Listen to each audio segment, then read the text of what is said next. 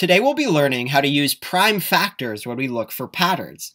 Let's say you're given the problem that the number of rabbits living on a farm doubles every month. In the first month, there are 5 rabbits, and you want to know how many rabbits will there be in the 4th month. So in this problem, we have a bunch of rabbits, and the number of them will be changing. Each month, we'll have to do some math to figure out the number of rabbits. Now we know in the first month, it tells us in the problem that there are 5 rabbits. So there's no math needed, the answer is just 5. But in the second month, the number of rabbits will double. Well, to double means to be 2 times as much. So the original 5 rabbits will get multiplied by 2. Now 5 times 2 means there are 10 rabbits. In the third month, it will double again, so we'll have the same amount as before, but then again times 2. 5 times 2 times 2 will give us 20. In the 4th month, it doubles again, so we take our same math and we multiply it by 2 one more time. When you solve this out, you get 40. So in the 4th month, there will be 40 rabbits. Let's do one of these together. On Monday, there is 1 flower in my garden. Each day, the number of flowers triples. How many flowers will there be on Friday? So we know in my garden I have some flowers, and that the number changes each day. Each day, I'll have to do some math to figure out how many flowers there are. On Monday, the problem tells us that how many flowers are in my garden. It tells us there's 1 flower on Monday, so no math, the answer is just 1 flower. Now on Tuesday, what happens to my number of flowers? The problem says that it triples, and to triple means to become 3 times as much. So our 1 flower will get multiplied by 3. 1 times 3 means now there are 3 flowers. On Wednesday, we'll have our same amount, but we'll multiply it by 3 again.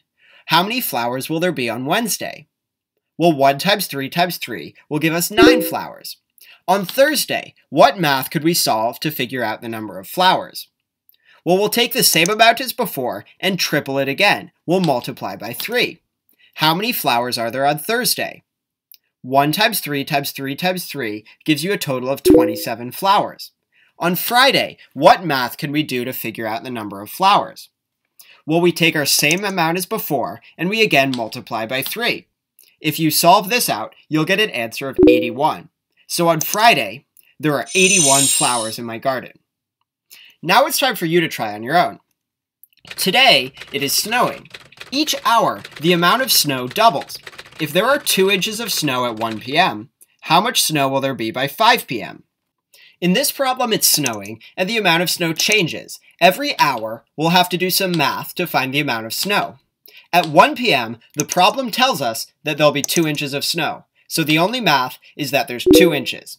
At 2 p.m., the amount of snow doubles, and remember that to double means to become 2 times as much. So take your 2 inches and multiply by 2. Now they're 4 inches. At 3 p.m., we take the same amount and we multiply by 2 again. Now they're 8 inches. At 4 p.m., we take the same amount and we multiply by 2 again. Now there's 16 inches. At 5 p.m., we take the same amount and we multiply by 2 one more time. Now we're at 32 inches. So by 5 p.m., there are 32 inches of snow. Now here's your last problem. The number of students at school triples every 5 minutes. If there are 10 students here at 8 o'clock, how many will be here by 8:15? So at school, the number of students changes. At different times, we'll do math to figure out how many students are here. At 8 o'clock, the problem says there are 10 students. So no math, we just know that there are 10 students. By 8:05, though, the number of students has tripled. Remember that when something triples, it becomes 3 times as much. So our 10 students get multiplied by 3. Now there are 30 students. At 8:10, 5 minutes later, we have the same number as before, but it triples again. We multiply by 3. Now there are 90 students. Finally, at 8:15, we have the same amount as before, but we have to triple or multiply by 3 one last time. Now there's a total of 270 students. So at 8:15, there are 270 students at school. From today, remember that prime factors can help us understand patterns. And remember the vocab that double means 2 times as much, triple means 3 times as much.